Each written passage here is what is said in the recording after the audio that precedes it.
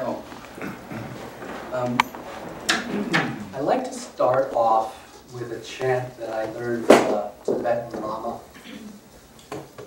or from a Lama who is actually was not Tibetan, he is Western, but was trained in the Tibetan tradition.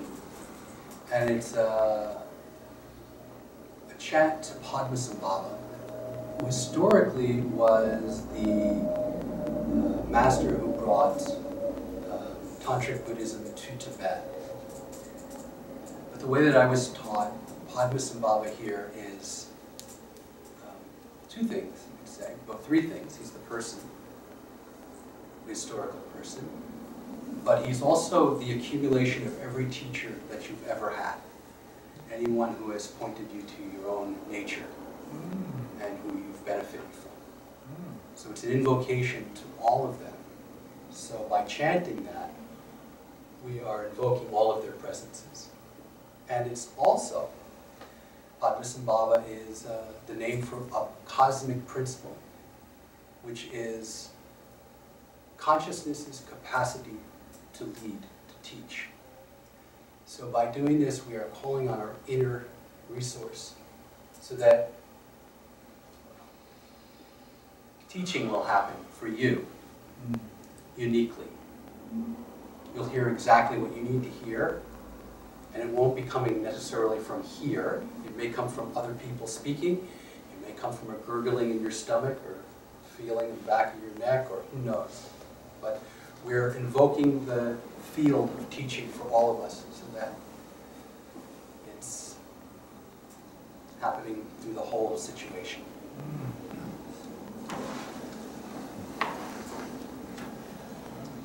And all there is to do is listen.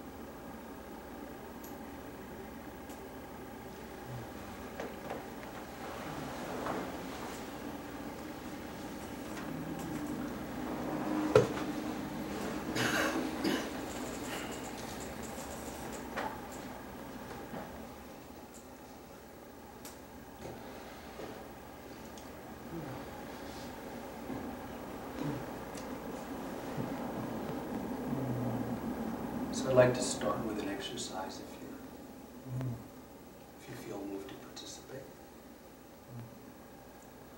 So, let's see.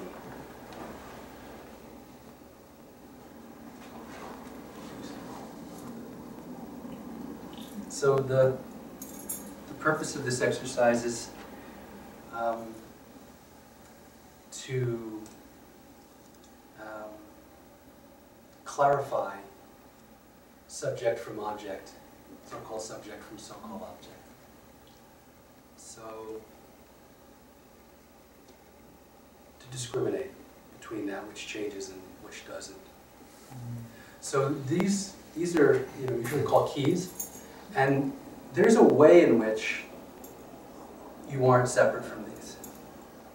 There's a way in which there's a continuity, or a continuum between you and these keys. So we know about that, at least maybe just even conceptually. But for the purpose of this exercise, we're talking about the way in which you aren't these keys. So you're aware of these keys, are you not? In that case, just for the sake of this exercise, or for the sake for now, these are the object, you're the subject, therefore you're not the keys. So we're exploring the way in which you're not the keys. This is the way in which you are the keys, we're exploring the way in which you're not, just for the sake of this, to distinguish. Very good. So, when you're ready, if you can just close your eyes.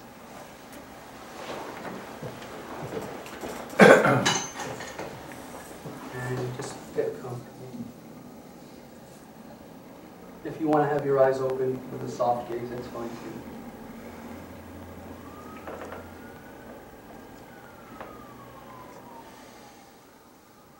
And just notice your breathing and the sensation of your breathing.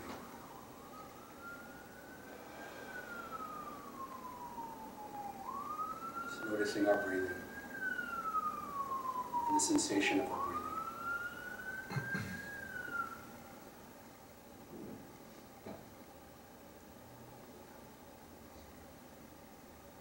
You're aware of the sensation of your breathing, are you not? So in that sense, the sensation of your breathing is an object to you. You are aware of it.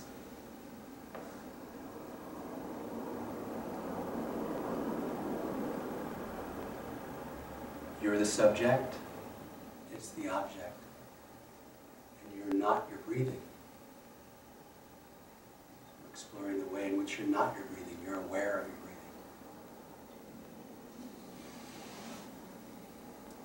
Allow yourself to bring into your awareness the sensation of your upper body as well as the sensation of your breathing. Everything from your belt line up.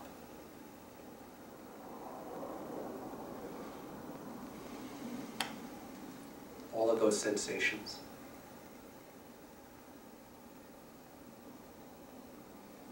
You're aware of those, are you not? Do you have a sense of the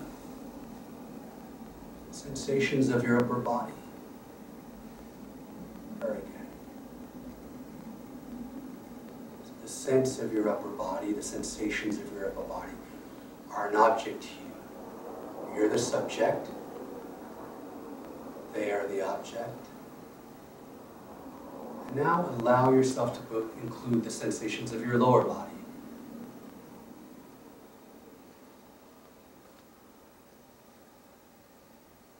Aware of all the sensations of the body.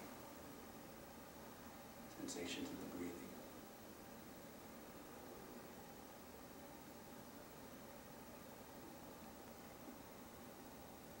These are an object to you. You are aware of them. So in that sense, the sensations of the body are not you. You are aware of them.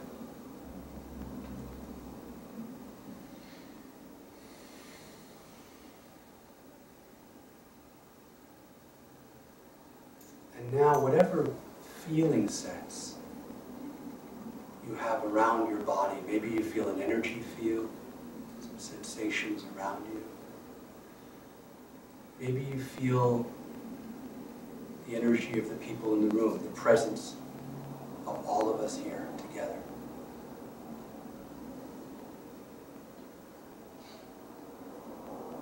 Whatever sensations you have of the presence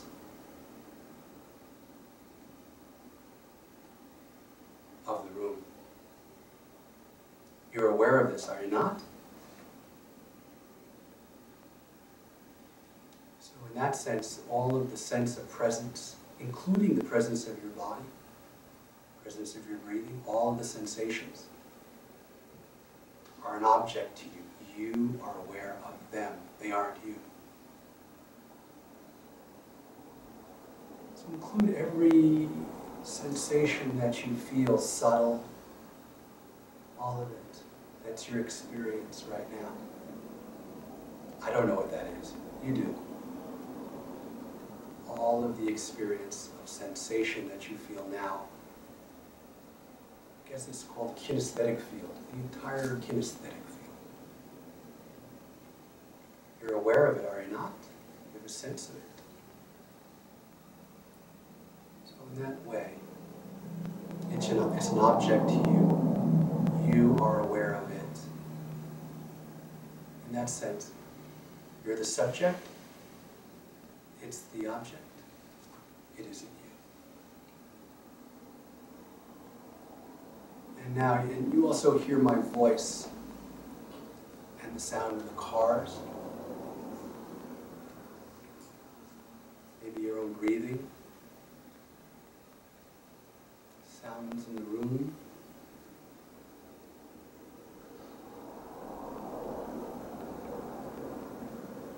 Maybe some high-pitched noises, inner ear noises, subtle vibration, static. You're aware of all of this field of sound, are you not? So in that sense, this whole field of sound, the auditory field, as well as the whole field of sensation, kinesthetic field, you are aware of them. They are objects to you. You're not them. You are the subject, they are the objects. And maybe there's some light on the back of your eyelids. Kind of geometric patterns or just scattered light, diffuse light. Just let yourself be aware of the whole visual field. And just notice that you are aware of the visual field. You have a sense of it, don't you? A sense of the visual field. You are aware of it. So, in that way, you are the subject, aware of the visual field. And it's an object to you. You aren't it. You're aware of it. Visual, auditory field, kinesthetic field. Maybe you have some taste from breakfast in your mouth, or maybe the coffee, or just a neutral taste in your mouth, whatever that taste is there, and maybe some smells. So you're aware of the gustatory, the olfactory field, are you not? Very good. Aware of these sense fields. Kinesthetic, auditory, visual, gustatory, olfactory. You are aware of them, and you aren't them. You're the awareness of them. You're the subject, they're the objects. And maybe as I'm speaking, there's some emotions there. Maybe relaxation, maybe curiosity, maybe frustration, maybe boredom. But whatever emotions you're feeling, they may change moment to moment. You're aware of those emotions, are you not? You have a sense of them. You are aware of them, You are the subject. They are objects to you. An object. Right now, what you feel. In that sense, your emotions are an object to you. They aren't you. You are aware of them.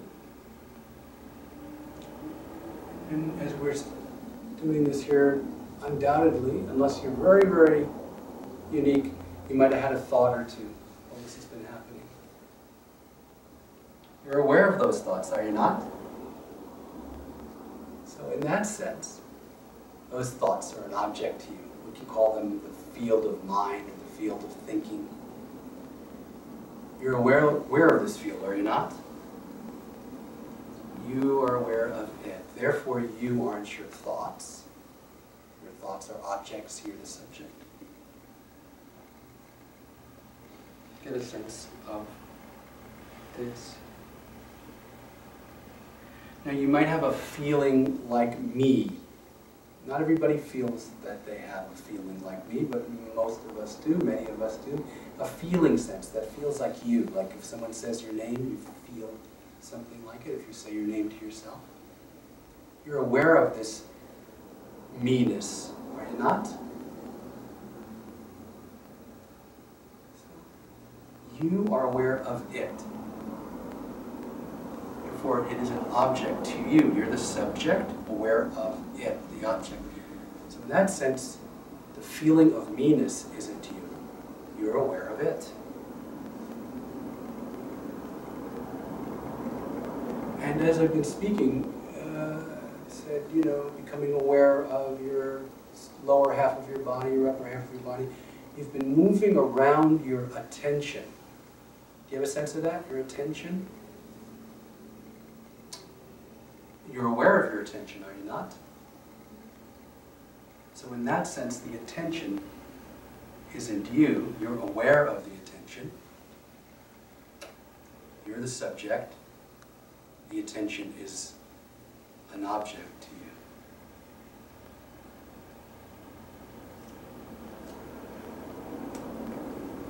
you. So, as I've been saying this, there's been something like a very, very subtle form of mind. We could call it the chooser, or we could call it the noticer, or discrimination is the sophisticated word for it. The noticer. So I've been saying, you are aware of this, and there's a little piece, and it's not even, maybe even any discursive thought there, just going, uh-huh. You are aware of that, uh-huh. And this is that, uh-huh. And that is that, uh-huh. It's like a little checker. That discriminator. You're aware of that discriminator, are you not? You're aware of that chooser, are you not? So, this chooser, this discriminator, this noticer, is an object to you. You are aware of it. So you are not the noticer. You're aware of the noticer.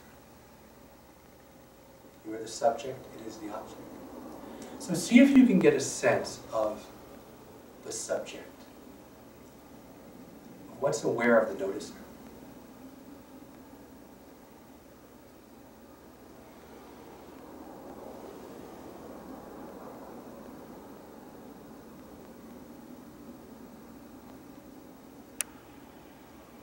So maybe you have a subtle object. Some folks, spaciousness, vastness, peace, whatever it is. Just notice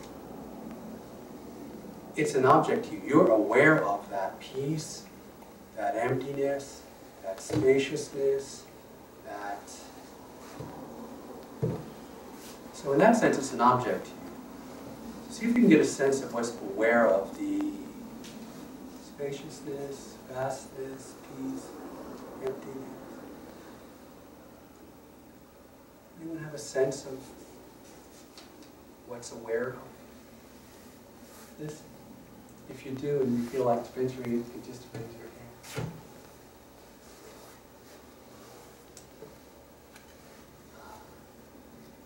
So maybe we can open our eyes for a moment. So I know that, so forgive me if this is baby steps. I think everyone here is seasoned, so you already all know this. Is there, anyone have a sense of the subject? Very good, very advanced. There you are. So, no sense of the subject. Every time when we, even emptiness, okay, well, what's aware of emptiness? Oh, spaciousness. What's aware of spaciousness? Ah, it's a great peace. So we all have, students or clients or whoever we're working with. Peace, yes, it's okay. So what is aware of the peace? So we get to this point, and many students of mine get to this point, and I call it the glass ceiling, because they go, well, is this thing like, well, I can't get out of that loop. There's always something. There it is. I'm bumping my head against the glass ceiling there. There's just, I can't. And it's like, yes, perfect. That's right. That's right. So what that is actually the discriminator, the noticer, noticing that something is aware of it. And as soon as it says anything, then it's just the noticer aware that something's aware of it, but it's not the awareness itself.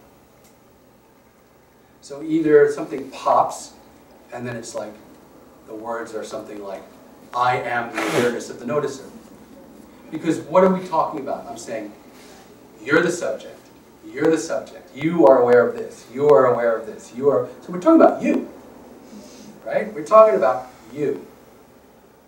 But not even the noticer. We're talking about you that you can't find. Never find. So consciousness is never found.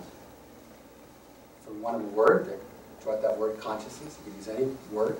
But it's never found, and it's never gotten exactly. Something's realized. Huh. It's never experienced. That's a big one. Consciousness is never experienced. And it's us. Us, it's like Ramana used to call it the I of I. Letter I of letter I. So, okay, there we are. Here we are. So if we just close our eyes for a moment again, and bringing attention into the sensation of the body, the breathing, allowing energy and attention to just flow into the feeling sense of the body and the breathing.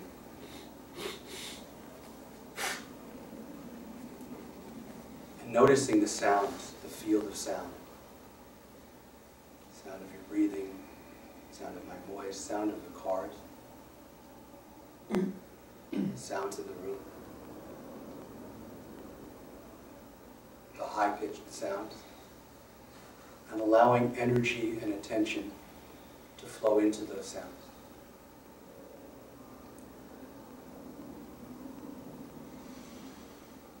To the sensations of the body and all of the energy in the room, all of the sense of presence of all of us here. Attention flowing into that. Attention flowing into all the sounds. Whatever you're seeing,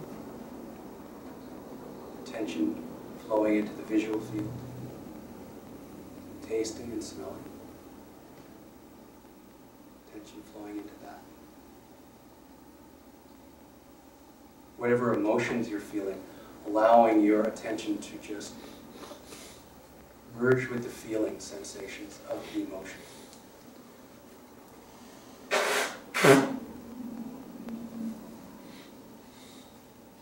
The me sense, allowing your attention to merge with the me sense. And noticing the thoughts have a weight and an energy of their own, allowing your attention to merge with thoughts. And if you don't see how to do that, just passively let it happen. Don't worry too much about it. Don't be concerned about the detail. Just allowing yourself to merge with your whole experience, to be your whole experience. including attention and the noticing.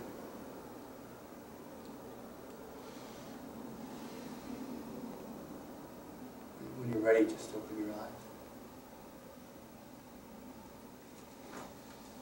So,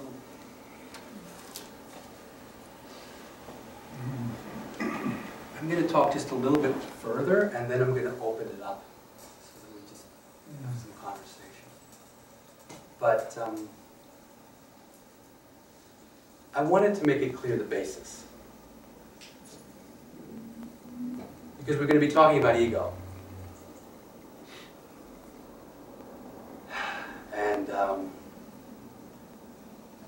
think without touching the basis, for me, talking about ego is, and the reality of it,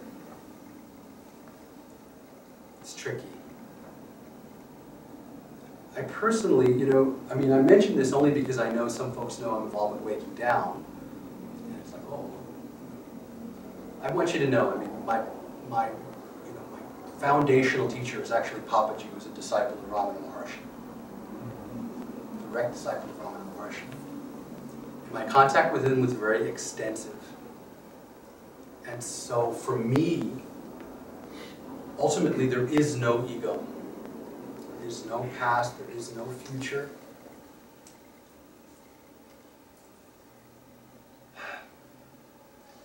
And even before I met Papaji, I was very much involved with Tibetan Buddhism, and so Tantric Buddhism, and I never stopped doing any of my Tibetan practices after meeting Papaji. I just wasn't doing them in a fashion in which I was seeking. I was doing them some other way. I can't really even say how. Something was continuing to open. And then I got involved with Waking Down. And nothing canceled out anything else. So I'm here to speak as myself. I'm not representing some point of view at all, or representing all the points of view that have been useful to me. It's just, that's it. So there's no axe to grind here. The way I experienced reality, all of us, how could you put it into words, right? But just for the sake of talking, when I'm teaching, often I'll talk about there's been, and this is a very standard Buddhist way of talking, 3 dimensions of reality that are on a continuum. They're not separate. It's just like talking about steam, talking about water, talking about ice. It's all H2O. One dimension is the space that is our identity, that is not even space, it's beyond space. All space is happening in it. We are absolutely free there, and there is never a moment when we aren't free. There is nothing to do in relation to it. There is a realization of it always being the case all the time. And there's nothing that can be said about it, really, other than that kind of stuff. Yeah? You can keep pointing at it, and that's about it. What else is there to do? Nothing. And radiating from that, as soon as you open your mouth, it's like, no, not true, but there's a way in which radiating from it all the time, manifesting as it, is a homogeneous field of energy that becomes many fields of interpenetrating energy. And those fields of interpenetrating energy become more and more dense, and then they appear as multiplicity objects. And in any moment, if we do very much what was happening last time, last presentation, we can just relax into the way in which we are an interpenetrating field of energy. And then the sense of being distinct and contracted and small and in pain unravels.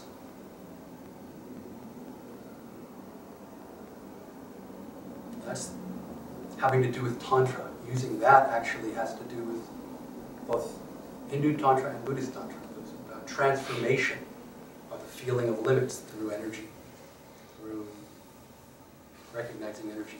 It's really interesting. When I was with Papaji, he was very much of the time speaking strict Advaita Vedanta, which he said he was, if you asked him really, he was like beyond all of that, but people usually interpreted it that way. He was talking strict Advaita Vedanta.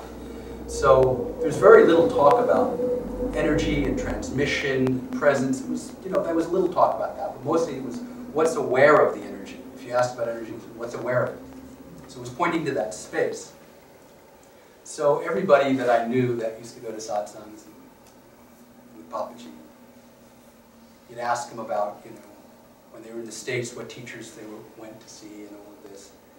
And everybody would agree, like, no, it's not, it's really about what's aware of everything. It's not about any subtle phenomena. But when you checked and you asked them, why did you go to this teacher instead of that one? They said, oh, because the energy is so powerful. Right? So there's this side effect when attention is on the spaciousness, which is this kind of radiance and this kind of energy that we feel whenever we gather together in anything like this. And it's very, very nurturing. Tantra takes it on directly and mentions it directly and uses that directly. And then the third piece is that we end up being very dense. And frankly, for me, that really helped, waking down actually helped me a lot with that. Otherwise, I wouldn't even have been attracted to it. But there was something about the acknowledgement of limits, being in continuity with all of that. So the affirmation of the ego. So in some ways, I'm schooled in all of them, and they all are useful. That's all. I just wanted to full disclosure. That's really where I'm at. So let's see. I have some things. 3 things I wanted to talk about. Ego. Okay. Before we start off, I just want to acknowledge that it really depends on what school to even define what ego is, right? I mean, Freud talked about an ego, and we in the West, we hear the explanations in Indian philosophy, we connect up, oh, that's the same ego, sometimes without, kind of sloppy ways. But I think it behooves us to be honest about the fact that we don't know exactly what ego is. It's different depending on the circumstance we're talking about. And to try to become clear, maybe using our own terms or making them up as we go along, but at least be acknowledged that we're not always saying the same thing when we say ego. And to try to be a little specific about, oh yeah, this is my experience. One of the things that for me is important is individuality, in the sense of this. As consciousness, we are all the same. We're simply aware of everything that's arising. And the position or what's arising is so unique and distinct. Like, I have no idea what's arising for you right now. I never will. From your side, what you're experiencing is absolutely unique. Even if all of us were able to be in total no mind at once, sitting here, you'd still be sitting exactly like Adam. Nobody is sitting in exactly the same position you are. Nobody. You'd have to actually, be able to become like translucent and walk right into you and see through your eyes. And nobody's doing that. So what you see is absolutely unique. You are seeing a unique Krishna. You are hearing a unique Krishna. Even if all of us had silent minds, let alone the fact that we have minds that are interpreting, and saying, he's like this, he's not like that, I agree with this, I agree with that, I don't like that, I do like this, and this annoys me, and this is interesting, and blah, blah, blah. All that's going on. That makes us all unique. But even if we were totally quiet, we're in a unique position all the time. And that in itself is a basis for recognizing that each of our students, even if we don't call that ego, they have something that's unique, that is worth hearing. That each of us is a sealed mystery in our multiplicity. Whether that's ego or not ego, well, we can talk about that. It could have ego, it could not have ego. But always, whatever somebody says is absolutely worth listening to, each and every one of us. Because we don't have any access to it except through that being. And even then, of course, we still don't know. But they're doing their best to describe it. And doesn't it feel different when somebody actually treats you that way? You know, what does that happen when you speak? It's like, wow, they're really listening. I really feel like I'm being heard and seen. So is that ego? Oh, I need to have that being seen. Or is that something else? What's going on there?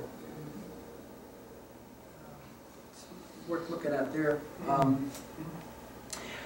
Somebody, early on, my dear, dear friend Hanuman Golden, who gave satsang for years in Portland and in Seattle, a disciple of Papaji. When I first got involved in Waking Down, I was very much involved in his sangha also. And there was a little bit of a disagreement going on between the volunteers. He said, well, you do that kind of, you know, you're very comfortable with people arguing and having egos and talking to each other. Why don't you see what you can do over there?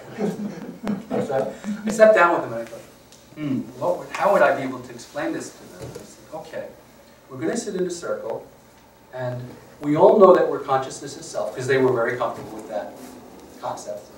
That was their experience too. They said, so when Laura is going to speak, the only thing we're going to be listening to is what's it like for consciousness itself to become Laura? What's it like for consciousness to be a Laura? And of course, the only one who's an expert on what it's like for consciousness to become, to incarnate as a Laura, is Laura. So that's what we're going to do. So when Laura speaks, whether you agree with her, you disagree with her, you don't, you think, wow, she's crazy, or you think, wow, this is brilliant, whatever. All we're listening for is what's it like to be Laura.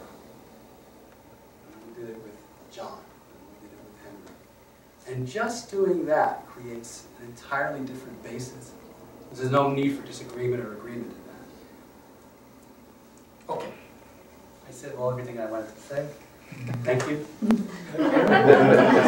Is there, if there's anyone who has any comments or anything you'd like to share, or any outrageous statements of protest? And I love that definition of Padmasambhava, as all those that have helped us come to this. Yes. Then hearing you chant that, your whole talk was worth that. Wonderful. That was just wonderful. Yeah, the chant was amazing. Thank you. I mean, you probably already are aware, but I was just being in the chant with you and the energy of it, and suddenly I was aware of teachers from thousands of years ago in this space, and I was seeing them and feeling them. It was really amazing and profound. Yeah. Even Shirley was deeply moved. Wow. It was like, I looked at her, she was like, Wow, that's so cute. throughout the whole thing. When you're done, it was like, all right.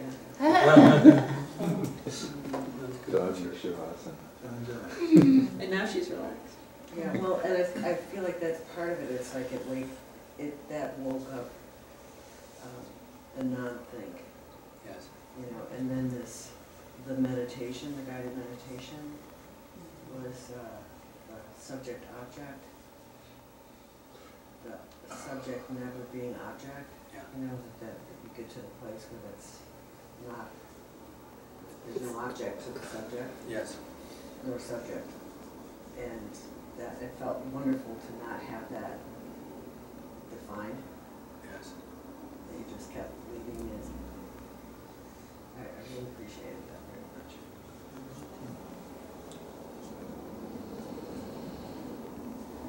And this last piece, too, of consciousness expressing itself uniquely through each being, we all know that. But to live our lives from that, and,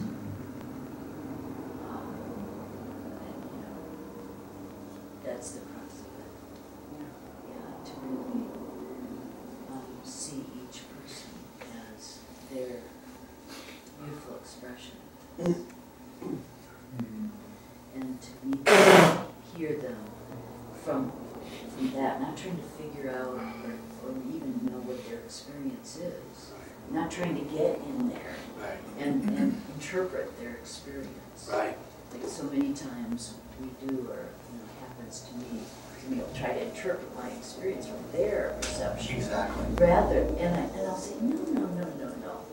You know, but they stick with that, their perception of what I've said. Isn't it ironic? Yeah, and I feel totally unheard. And they're trying to get you, they think, and really, it's usually sincere. They're trying to get, but No, that's not how it yeah, works. their intention is very beautiful, Yeah. but But it's you a don't way feel that God. we really miss each other. Yes, miss each other. Yeah. We miss each Yeah. other. Yes. And we don't even want to, you know, it's not that intention that we want to miss each other, but we do in that moment. And we try to interpret it from our perception. And then just be with them. Yeah, people can ask for more if they want, but to just let them be in the space that they are and just hear them. Yeah. So I was actually taught that, you know, that was a good practice, was to try to get inside a person's perception and understand from that point, rather than not do that. And just be with them, with anyone, in whatever their experience is. Yeah. We don't need to understand it or, you know, perceive it. Or put ourselves in their intellectually, right? shoes. Exactly. You know, we don't need to do that. Yes. We just need to be. That in itself is deep understanding. I mean, it's a weird thing. I mean, my experience with this is that as I'm listening, the way, when we talk about, you know, like I said, the three things, the way we exist is interpenetrating fields. With nothing to do in terms of, you could say, interfering help, then field-wise, it opens up. And I feel myself as them, as they're speaking. And simultaneously, right? That's different though. That's different. And simultaneously, I know I have no access to them as the divine mystery.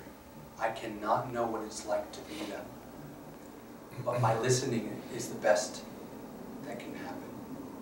My allowing them to be. And the feeling in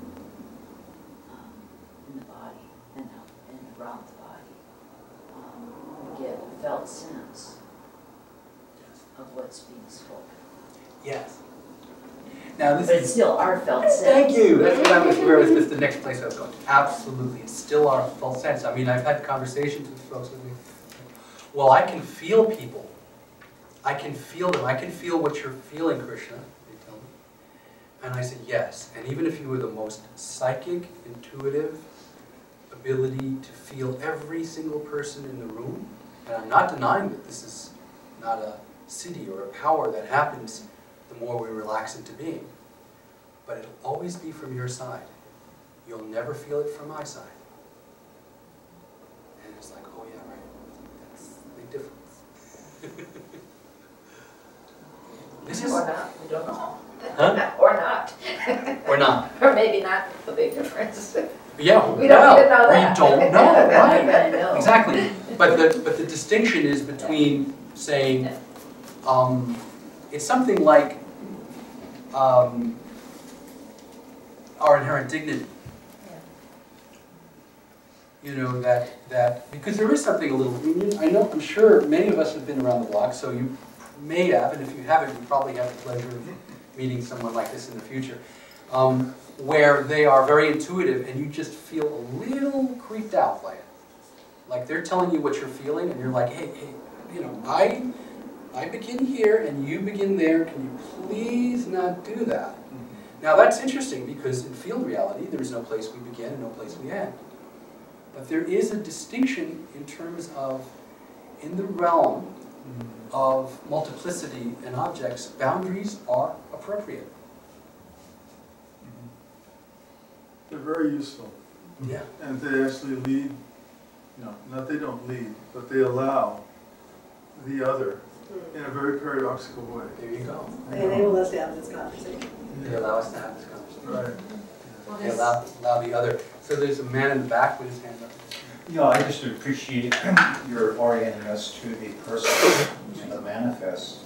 And not only does the form also reveals being, as well as allows us to see it in others. So I really appreciate your integrating personal and the form with a non-dualist perspective, which for me is uncommon. And I'm curious, is your orientation, which I affirm implicitly, is that something that you're bringing forth in a sense of, for lack of a better word, I don't want to say revelation, but a further evolution, or is it something also inherent in what Papaji was teaching? So I'm curious whether it's... I'm curious whether it's You have to expression- ask such a politically charged question. That's very good. Subject So whether matter. this is a contribution which the West is making, and an Oh, right. evolution of the West. I think this is very good. This is a very good question. And I'll try not to get too heady when I'm talking about it. Because I can see, I know I could go there. I do see precedents of it, particularly in Hindu Tantra. Particularly in Hindu Tantra, even more so than in Buddhist Tantra. There's an affirmation of ego in Hindu Tantra that's non-dual Tantra, like Kashmir Shaivism, Trika. That is unprecedented in India. Absolutely unprecedented. It's amazing. It's really, and it is a later development probably, so that might be why. I honestly don't think, now here's a weird way of talking. I actually, yes, it is an evolution, and yes, it is in continuity. It isn't exactly what Papaji was teaching. It's totally inherent or based in what Papaji was teaching. We find ourselves in the same position that all the traditions of non-duality have been in, where Buddha says something and then the Mahayana says, oh, everything we're saying is exactly what Buddha said, and you go, really? Okay. It's not an evolution exactly, it's something that he secretly taught. Same thing with the Tibetan Tantras, it's a continuity. A weird thing is that I actually feel that, in particular the Tantric traditions in India, in Hindu Tantra, we're addressing exactly, how do you say it? In the unmanifest, there's no distinction. There's no difference, really. So the closer you get to consciousness, to the formless, when you speak about this, the more eternal it is. But in manifestation, there have been developments in terms of even human identity. So people who know world culture, a lot of us experience this, and you can even, when I grew up, and it might be different. Everything is in motion now, so it might not even be true anymore. But when I grew up, there was a huge difference between the East Coast and the West Coast of the United States. And when I went to India in 1992, I noticed there were questions that were not asked, especially outside of the cities in India, but even in the cities, that I was asked routinely as a child. So, well, this is perfect, because it is really about ego. As a child, I was often asked, when I was like 4 years old, 5 years old, 6 years old, in the barber shop, what do you want to be when you grow up? This was never asked to a child who was 4 or 5 in India. And if you think maybe, then go back 100 years, it was never asked. Why? Because, as a 4-year-old, 5-year-old, what happened to me? It's like, who am I going to be when I grow up? Wow, I have choice, there's a future, there's a me that decides, all this stuff, wow, okay. I'm going to be different than I am. I'm going to be different than I am, I'm going to become something, and it's my choice. I'm being asked, even at 4. It's like, it's okay for you to dream about being something else, being something. As a boy. Now again, it was different with women, and this is all part of what I'm speaking about.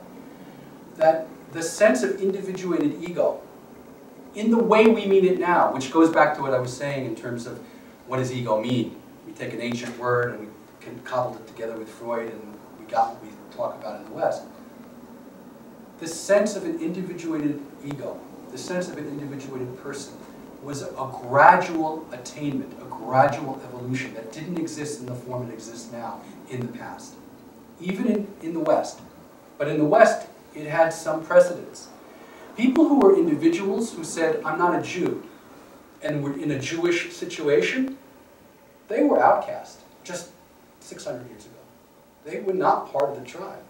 Sorry, you're not, or a Christian. I'm not a Christian anymore. You might get killed. I mean, tribal, ethnic sense of who you are is who you are in India. That's still often that way. Who am I? Depends what womb I came out of. I can tell you who I am. I came out of a cobbler's woman's womb, so I'm a cobbler. That's it. I mean, here we are. I'm from this tribe. This is who I am. This distinction shifted over time in the West. So the point now where you have people say, oh, I'm gay, I'm straight, I'm this, I'm that. I decide who I am. Very new sensibility. When I say very new, maybe 1,000 years old. Or even, it's a gradual thing. In the past, people who did this were exiled and killed. And that mutation was wiped out as much as possible, and then the mutation kept happening, until the mutants got together and said, let's form a guild, screw these people, I'm going to do what we want. And they became innovators, powerful people, and it's not all done, it's on a continuity. There are places in the world where there aren't many individual people. So then they say, let's have a democracy. And then everybody votes according to their tribe. And you go, what happened? All they needed was democracy. In our place it works, and we're all individuated people. So if you want to, there are people who talk about There are places in the West, including the United States, where that's still not. Exactly. Exactly. And In fact, I would say it's ubiquitous. It is. So it's all on a continuum. So it's not done, and it's a spectrum. This is what I'm doing by speaking this way, is I'm validating the New Mutants to be part of the tantric tradition. So in the past, it was like, well, ego was just kind of a tendency to be out of alignment with the tribe, so let's just get rid of it. It's in the way. I mean, many spiritual cultures is sort of like that, right? But what we're saying is that, no, it's not just in the way. And the tantric cultures in particular said, no, it's not just in the way, it's fine. The Hindu Tantra really goes, I tell you, Trika is the only one, even beyond, in a way, it has language that's very different than any of the other Indian traditions. Because what it claims is that the ego, your ego, all that's wrong with it is it's too small. That's all that's wrong with it. That if you remove the sense, the I amness gets contracted around a small sense of yourself. And that, now this is different than the space of consciousness. Now we're in the realm of interdependent fields. And contracted and expanded fields, right? The way in which we contract and the way in which we expand. We contract and expand in the field of, in the space of consciousness. In the space of consciousness, there's no change, right? But ego is happening in the field. And in that field, from a Trika point of view, there's a limitation of your sense of I amness. And that sense of I amness is what ego is when it's limited. And then as the sense of limitation there ends, you become larger and ironically more humble. Strangely. You would never think that's the case, because what we usually mean by big ego is a small ego that wants to assert its control. So there's a contracted sense that says, you, stay put, because it feels small, you know? So you got a little Napoleon doing all this stuff, right? This is different. This is expansion of the sense of individuality so that it includes other in this, and then, in Waking Down, we talk about this in terms of mutuality. When you listen to others and you're able to feel them as yourself without subsuming their dignity as a unique person. So you're opening, but you're acknowledging the mystery of the other as you open. This is more akin to the Bodhisattva, so it's really been worked out more in Mahayana and then in the Vajrayana in terms of the opening of the sense of the self to include more and more. So that's an expansion of the ego. And the Trika, they say that God has the ultimate ego, and that's his consort, the goddess. The sense of I amness is God's personhood or his ego. And it's not separate. This God we're speaking about, Shiva, is not separate from any of us. So it's not like a big guy on a throne we have to be afraid of because he has this big ego. But he has an ego in which he is all of these beings. So that every being that is suffering is him who is suffering. So he doesn't get away with any of his, it's all his will, but he doesn't get away with anything because every single creature that is suffering according to his will is him. suffering, or hurt, suffering, because you can say a goddess is just as easily. It can go either way. But the sense of I amness is expansive, so the sense of ego is expansive for the yogi or yogini. It's about, at the level of the fields, at the level of the person, it's about becoming more and more acclimated to being a larger sense of yourself. This really goes very much along with what Sonia yesterday. Sonia, is that the right way? Yeah, thank you. Yeah. I was going to acknowledge that. Thank you. I love hearing about this from this perspective because it maps in a different way my experience of the freedom. Exactly. The freedom of just being, and I never thought of it as that expanding in the way you described it. That was fabulous. So this is a marriage. Yes, it's a revelation. Okay, I'll claim it as my revelation. Everybody's got a revelation. This is how I feel. Every one of us is unique. And the way in which you learned things, and the order in which they came to you, even the order in which everyone has common teachers, but they are unique to you because the order and the way you heard them, only you heard them that way. So all of us are in relationship to being that way. We are uniquely receiving revelation, and really it's a great potlatch we have where we can all just become. Yeah. I recently came across a very interesting teasing out of what the term manifestation refers to. And I think it's directly relevant to this notion of new revelation or ego developing and so forth. And because we so often talk about the unmanifest manifesting as the world, manifesting as this, as that.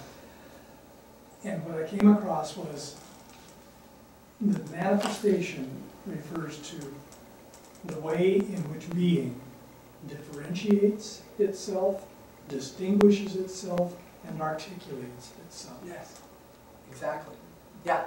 So this is thank you. I mean, this is all part of one piece. And I want to honor something that I came into late in my own spiritual development is Trika, Kashmir Shaivism, because I really feel that it actually articulates a lot of this. It's like an unpacking of being, right? Exactly. And even, now waking down, frankly, actually got me on the track where I could appreciate Trika.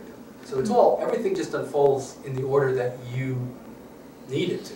And and now I'm actually getting more into reading Ibn Arabi as well, which is Sufism, because there's a lot in there as well, in terms of unique revelation. In terms of speaking about how God is in relationship to us, the way He's in relationship to every prophet for individual revelation. So he's a Muslim, right? Ibn Arabi, he's a Sufi. When did he live? The 1400s.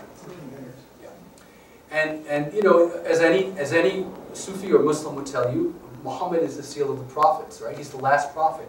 But see, you read the fine print for these particular Sufis anyway, for this particular point of view.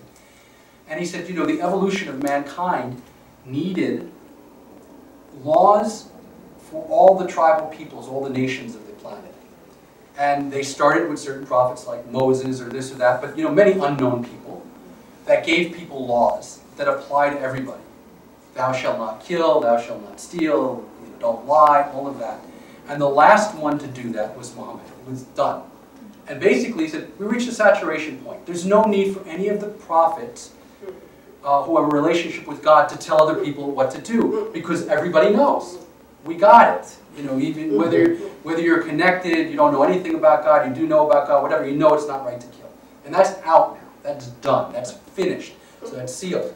However, the relationship that each prophet had with God is available to every friend of God always.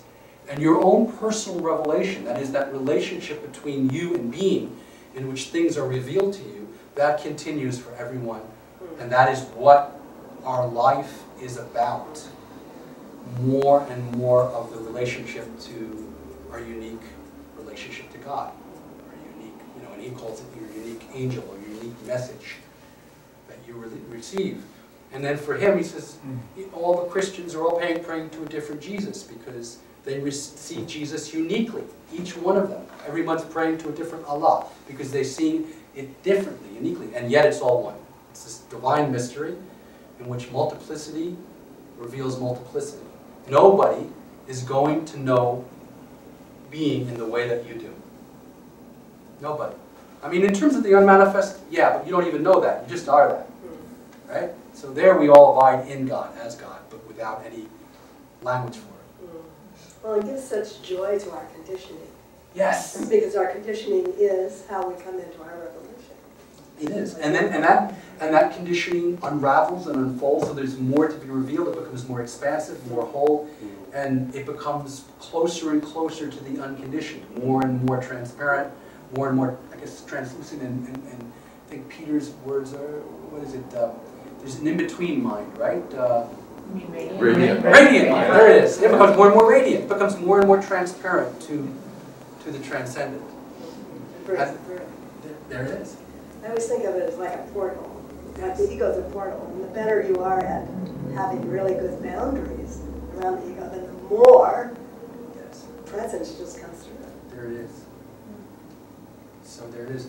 So yeah, the piece about your gift, you know, giving your gifts and really being into, so what this means is that at some level, paying attention to what we feel, what it is that we feel, and it's like, my experience of it is that it's allowing yourself to pay attention to what you're feeling and to validate what you're feeling it isn't a straight path in the sense, it's more like how a river goes down a mountain than a canal. It's like, you know, if you were an engineer and you went to the top of a mountain, you said, we got a water source, we have this glacier, we need the village down there has to have the water, we'll just run some concrete right down this thing, and bulldoze all those rocks, and then it'll get that. It's not like that. I mean, I wish it was, but it's not. It's like, and of course, the wishing of it is, you know, God knows best. Basically, it's more like the glacier moves around the rock, and it moves here, and it wanders, and it meanders, and eventually it gets down to the bottom. And then as that flow happens, it wears away the bed, the riverbed, so that it becomes wider and more expansive. So it actually changes the river, the mountain, but not the way that a canal does. It does it naturally, just through the flow. So the more that we pay attention to our impulses, you could say, the impulses of being, to the field, and that means being open to input too. What does it feel like when I say this and the person goes, okay, what does that feel like? And they're not, oh, well, screw them, but like, no, I'm also this, and they went like that, oh, okay. But maybe she's wrong. Maybe it's okay to do that. Maybe all that just is like, it doesn't matter. This is how she is. This is how I am. So then it shifts. It changes. And this is true with everybody. You just be open to the field of everybody, but not losing touch with your own sense of who you are and what you need to do. And you keep paying attention to that. And the more you pay attention to that, it becomes clearer and clearer and clearer and clearer. And then you manifest more and more. What you may manifest is simply walking the dog. That's the thing. It isn't about the usual thing of, you know, Tony Robbins. Go for it. Get it. Be somebody. It's not that. It could be that. It could be that. Now some of us go, I don't want it to be that because that's too much. I'll be in the spotlight. And then that's surrender. Because it might be that. And some of us go, I want it to be that, but it isn't actually going to be that. And that's surrender. So we don't know. We're being lived in some way. One thing that's coming to me more and more is that it's absolutely okay to say, I'm teaching for myself. Yes. I mean, at the point that we're at, we know that that's really our highest offering. Yes. There you go. Yeah. Sounds good to me. Because we also know that it's never only for it. I mean, Right. it's for ourselves. Right. You know, and, yeah. And see, this is the thing, to move forward without fear about ego, about selfishness, about pride, doesn't exempt us from the results of ego, of pride, of whatever. So you will get purified. In other words, we're all assholes at some level. And so whatever we do, you too. So whatever we do, it's like brackish water. You know, when you turn on the water in some houses, you know, you get brown water for a while. The only way to get it clear is to let it be brown for a while. And then it gets clear. So it can be a painful process to go through moving forward with undue expectation and desires and all of that. And we try as spiritual folks often, I mean, I'm speaking from experience, it's like, often it's just like, if I could just avoid that, because, you know, I want to be really transcendental, I don't want to be selfish, if I could just avoid it. But what am I really trying to say? God, don't chastise me, or life, don't show me in the mirror of reality, ego that I have. I'd like to just, like, if I could, in secret, personally, just clean it up. Before I go out, then I won't have to go through the difficulty of feeling what it's like to know I just did it in front of a bunch of people. So, you know, what is real humility? Real humility is actually real arrogance exposed. Amen. This is us. There's something that I keep coming back to, and I don't know if it was needed to be said, but the example that you gave about when in conflict within a group, that you're basically perceiving the consciousness of the other. We're conceiving, it's basically just letting the person be exactly as they are without having to agree or disagree. Like, you will. I wasn't asking a question, Okay. I wanted to finish what Yeah. I was saying. Yeah. There's a, that it's very different to perceive somebody's, the other's consciousness than walking a mile in their shoes, or perceiving their feelings that you're talking about, or sensing and having a boundary to have this thing. It's like, in particularly used with conflict, it gets out of that level of identification with the other and feeling whatever they're feeling and knowing or thinking that you know whatever their position is. Right. So there's something about making that leap to seeing the other as the whole consciousness, like that there's a larger consciousness. That's a great exercise on the one hand, and not to get caught up in my being in my own big consciousness. You know, it's like if I'm going to put my energy anywhere, it's like find the picky little asshole that I am, keeps me humble enough to see the other one's largeness. Well, yes. That I want to caution that though, because it's so, you know, it's just, and it may not be what you're saying, so I might be misunderstanding. But I'm not suggesting that, because for me it's a matter of holding. And when I say holding, I don't mean holding like this. I mean like this. Okay? My own judgments. It's just being with them. So when somebody's speaking, it's just that I'm letting them be who they are. They are who they are. And when they speak, I'm going to have there's going to be judgments. But I don't have to become like them. They don't have to become like me.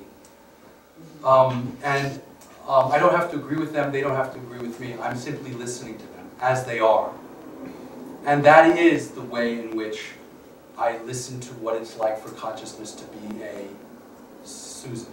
Because Susan is, by being who she is, I'm hearing what it's like for consciousness to be a Susan. I'm not even asking her to identify as consciousness. I'm just saying, what do you want to say, Susan? And whatever she's saying, I'm simply hearing, this is what it's like to be Susan. Right. Period. Nothing else. And inside I have all kinds of like, she's crazy. That's not what happened. This is going on. That's going on. And I'm simply holding that or being with that. But I'm not relating to her through that. That's... I got that. I mean, that's like deep listening and being in unconditioned awareness and perceiving the other. But there's something for me, tagging it, that when I'm in conflict, I don't see the others as a, subjectiveness, Yeah. subjectlessness, I hear you know, the largeness of it, and that somehow cuts me through the story. Like, I don't want to identify with the other person's story, because then I get all involved. It's like, if I'm not right. seeing, I'm seeing the, So this is really, in a way, you could say that, and this is being able to see others as, without it becoming a conceptual idea, like, oh, they are divine. The way to do that is to be in touch with your own sense of spaciousness.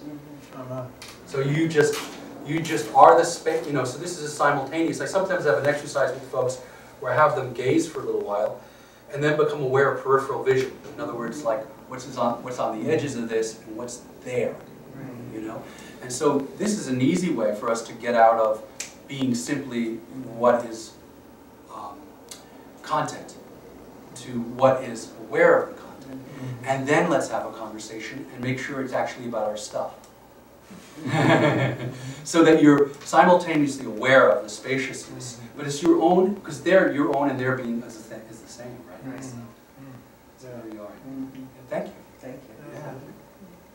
See, a lot of this is, I mean, I've just added in, you know, I can't say that is what every teacher in Waking Down is doing, but the thing of mutuality, this idea of mutuality, that's what that buzzword is about. It's about recognizing that the only way in which we can really be together is to acknowledge that the other is a mystery and is inherently divine. So we, you know, unless they ask us to get in there and muck up, there is a great power in not doing so.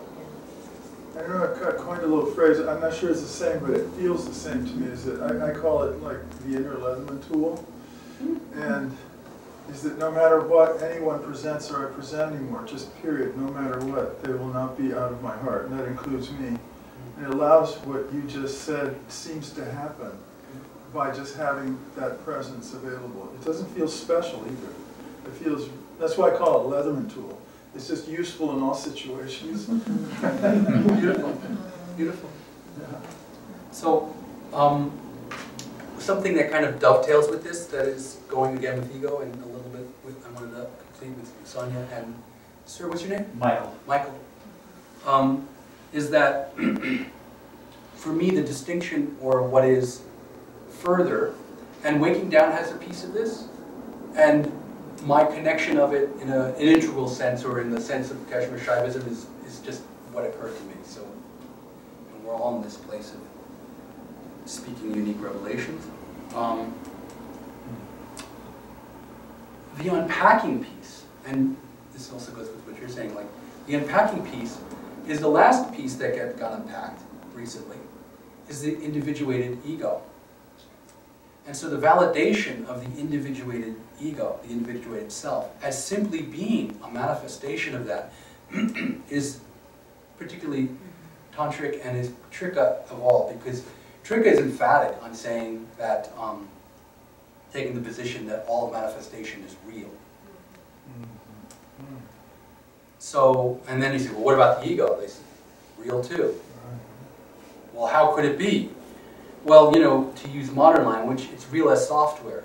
Just because it's not real as hardware doesn't mean it's not real as software. It's like, well, it's just concepts strung together. I can see through it. Yeah, well, that's what computer, your operating system is just ones and zeros strung together. You try operating your computer without one. It doesn't mean that it isn't a thing.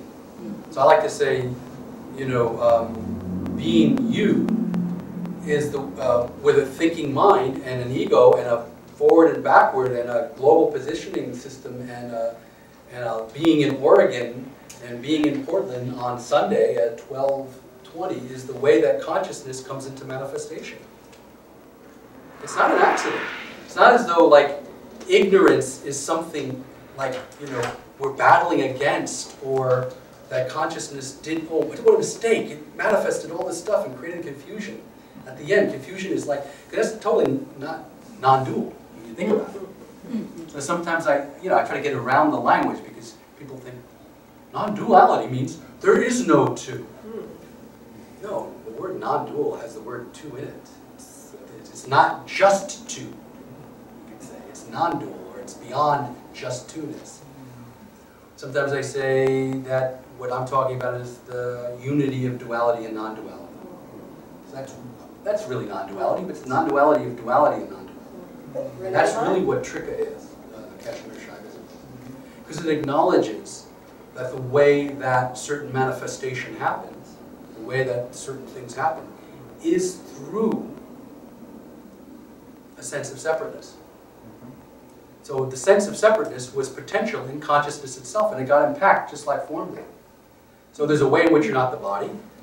You could say that. Well, I'm not the body. I'm not this body. Okay, good. But we know that there's the ways in which we are, and it's useful in terms of being embodied, in terms of being a whole human being, to be embodied. And it's the same thing with the sense of separateness. Sense of separateness. No, that's not me. If I go to field reality, it disappears. Well, yeah, it's true. But do you always go to field reality? No, goddammit, I'm working on that. Well, it's good to have the skill, the flexibility to go in between states. It's really important. We do each other a service to remind each other that we can go in and out. But the affirmation that different states are all that. They're all that. Krishna. Yes. Right now I'm a separate, distinct entity with a compelling mystery that has to be expressed. Right here, it's right here in my physical being. But what it is the same thing as that glass ceiling that you're talking about. It's the same silence. It's silence. It's the thing that we can't name, but the closest I can come to it is silence. And it's the thing that lives, that seems to live in all of us.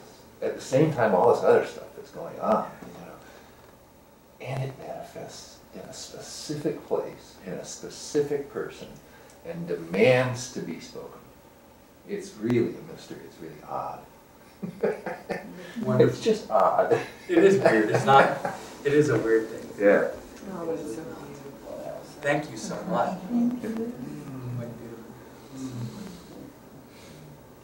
Glad I said that. So are we. Let's have more odd.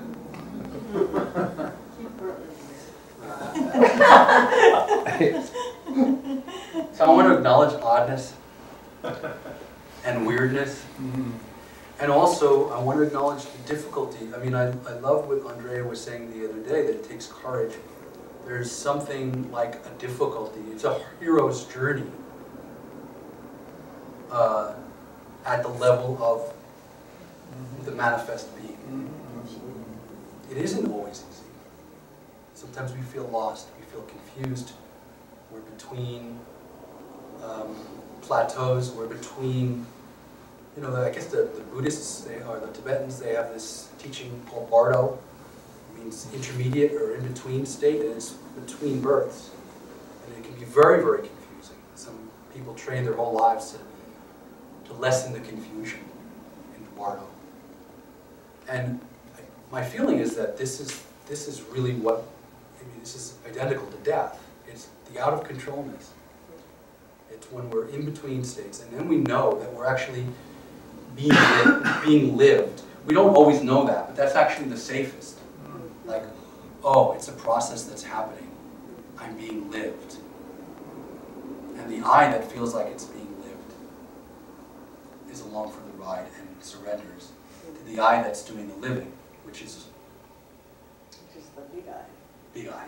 They say, really who I am, but see that word really makes it sound like the I that's on for the ride is not who I am.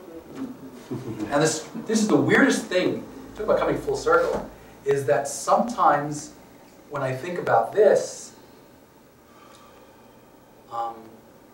the archetype of the Lord Jesus Christ comes into mind. Servant, in relationship, I mean, sometimes his relationship to God the Father is played down. It's all throughout it. It's all he was about. If he was here, he'd be talking about him, God. God, God, God, God, God. Somehow, that doesn't come through in Christianity sometimes. But his relationship, he was a servant. and he manifested, and that's why he was the Son of God. He manifested that one through service with great amount of suffering. Yeah? Garden of Gethsemane, tears, feeling abandoned by that one, saying he felt abandoned. He didn't use any expletives. You know, it's like, why did you forsake me? You know, what happened? Where are you? And it's like, okay, I get it. I'm going to have to be killed, but could you please, if you could please do something about it? You know, it's like, I mean, and this is supposed to be the big guy, right? Like, and he's in the sweating great drops. Now, whether any of that happened historically or not, it's just so irrelevant to me. It just has no bearing whatsoever. It's the archetype of it. It's the metaphor, which I'm so in love with. That, you know, we are, and you know, one could say that's the bodhisattva, right? That we are that. We are divine. We are human. It's a crucifix. It's hard. It's not easy to be here. It's a wound. And there is wellness in it. Deep, deep, deep wellness in it. Deep rest in it. But, you know, this is, it's nice, I mean, because this is about community, right? So it's good to be able to speak about these qualities of it so that we can have support there as egos without any shame about that. You know, that's really important for us to have Sangha as awakened beings. Because I think this is a notion is like, the awakened being doesn't need Sangha. No, the awakened being is in Sangha. We are in Sangha. We need each other. So.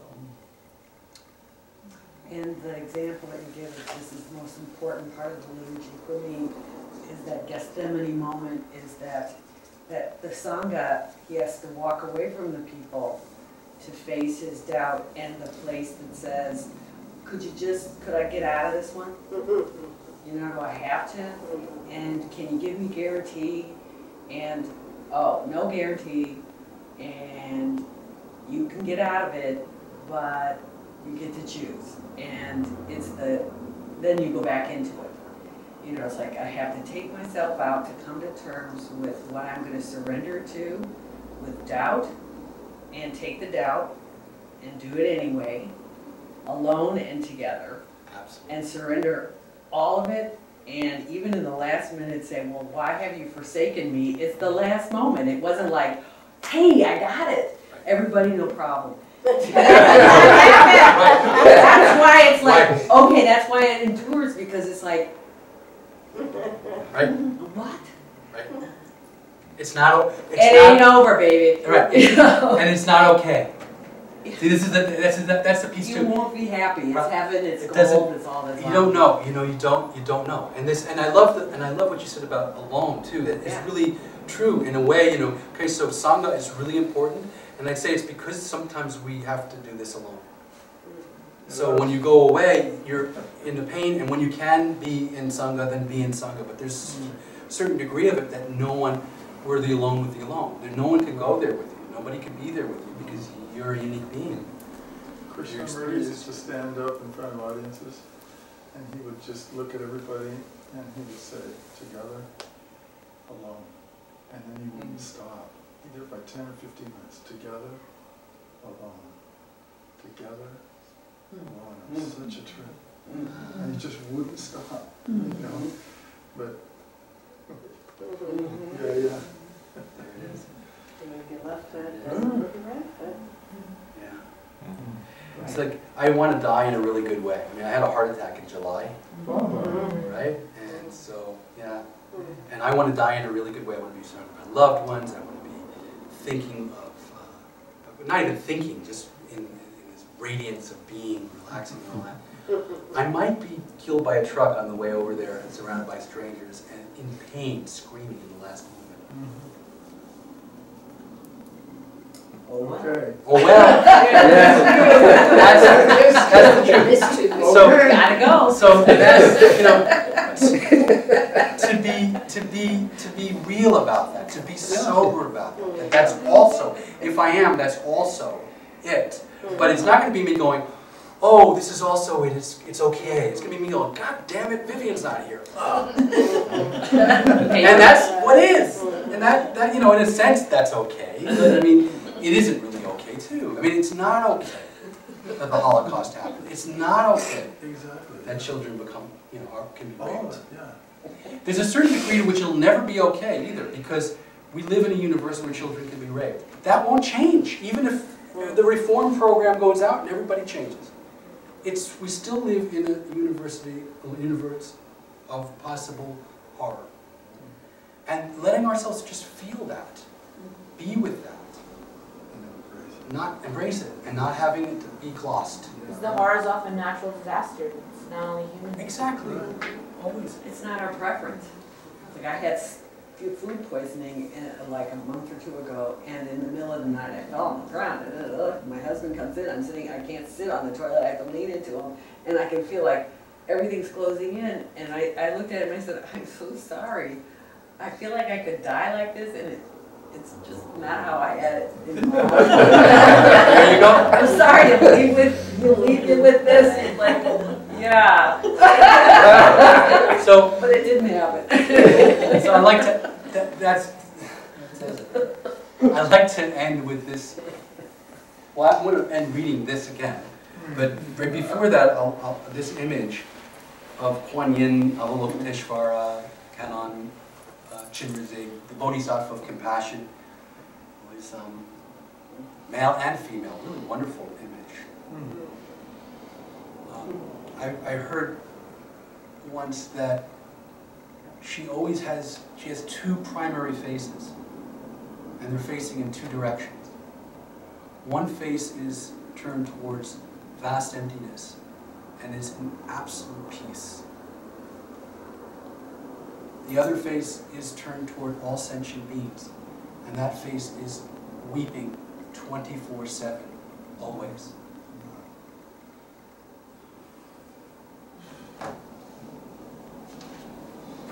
This is called the attainment of one's own awareness. I venerate the Supreme Shiva located in the self, who can be known only in self-experience, who is devoid of the mental torment of fixation on any specific doctrine. I bow to the benevolent one, the destroyer of the flood of conceptual constructs, free of the snare of the mind's imaginings, transcending even the level of the highest bliss. The method of attaining the goal is to be constantly awake to one's own awareness. By this means, the sage achieves the state free of differentiation. There is no method other than staying with the awareness of one's own being. Closely maintaining awareness of this alone, the yogi and the yogini will become joyful, resting in the self. Thank you, everybody. Thank you. Yeah.